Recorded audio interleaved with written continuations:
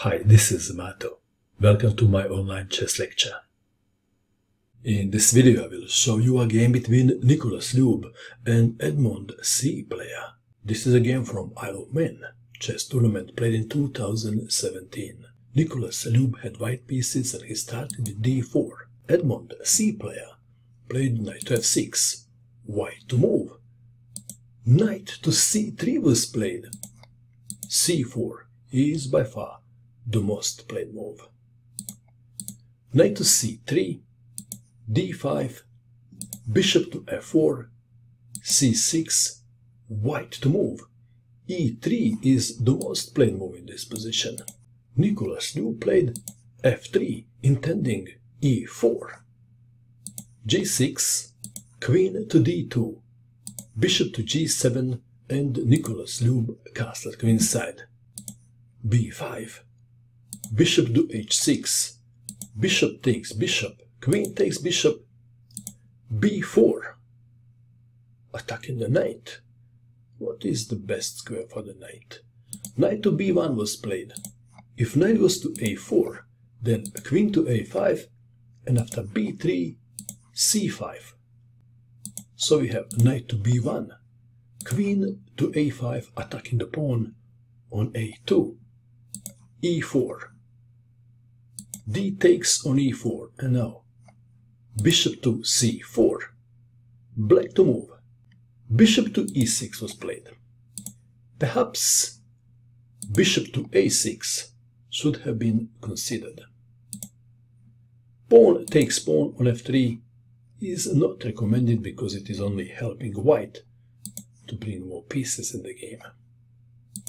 Bishop to e6 was played. Bishop takes on e6, f takes on e6, f takes on e4.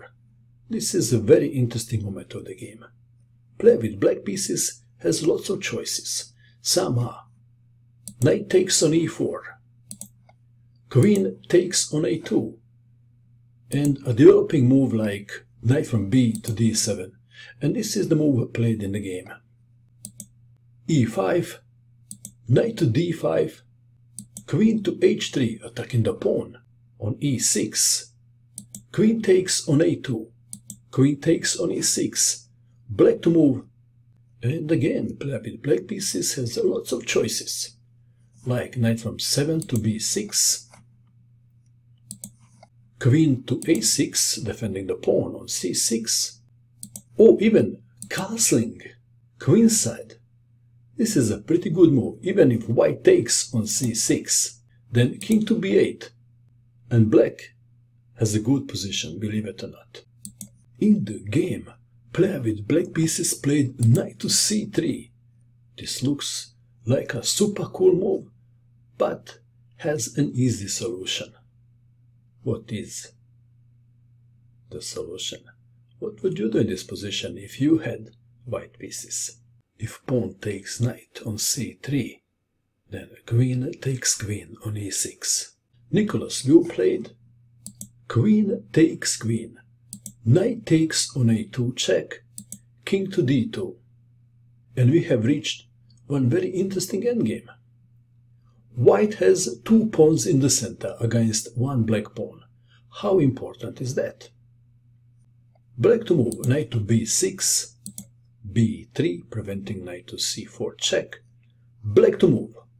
Again, black has more than one choice, like castling kingside, castling queenside. What is better, castling kingside or castling queenside? Edmund C player castled queenside.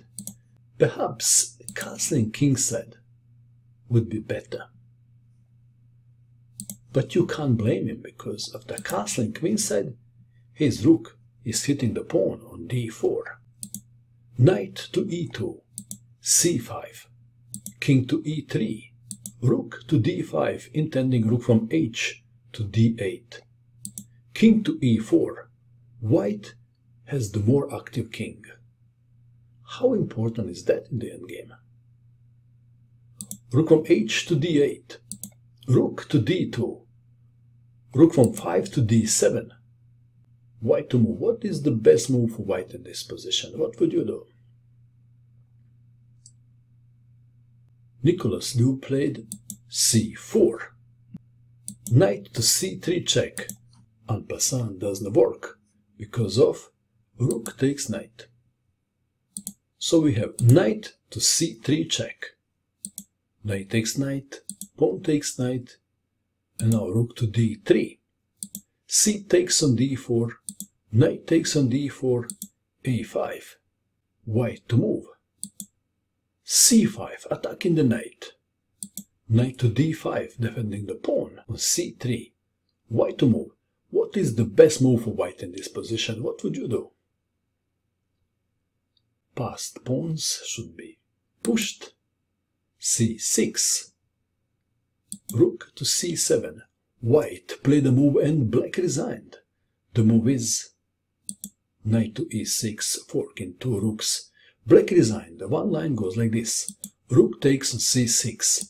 Knight takes rook on d8. King takes on d8. Rook takes on d5 check. King to e8 and perhaps rook to c1. And I guess we can stop here. At some stages of the game, play with black pieces had lots of choices. And sometimes when it happens, it may cost you time. Did something like that ever happen to you? What do you think of this game? And that is all. I hope that you enjoyed watching this video. I wish you good luck with your chess, and bye for now.